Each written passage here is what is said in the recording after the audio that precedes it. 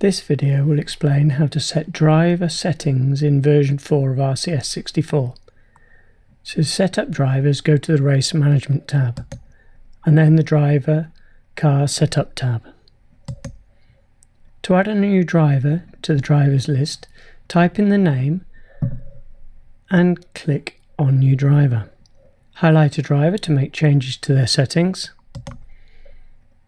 You can change the number of damage points they will start a race with. You can also select which type of braking they prefer to use, dynamic braking or not dynamic braking. Dynamic braking applies the brake to the car when the throttle is released. Select the throttle profiles available to a driver by using the arrow buttons. Once you have selected the profiles available to a driver, you can select one of those profiles to be that driver's default throttle profile.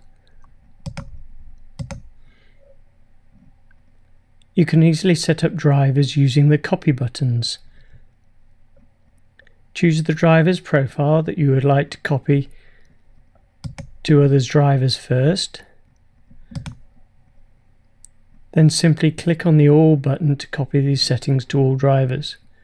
Alternatively, copy the selected driver's settings to specific drivers by first selecting the specific drivers and pressing the selected drivers button. To select drivers, hold down the Control key on your keyboard and click each user with a left click of your mouse.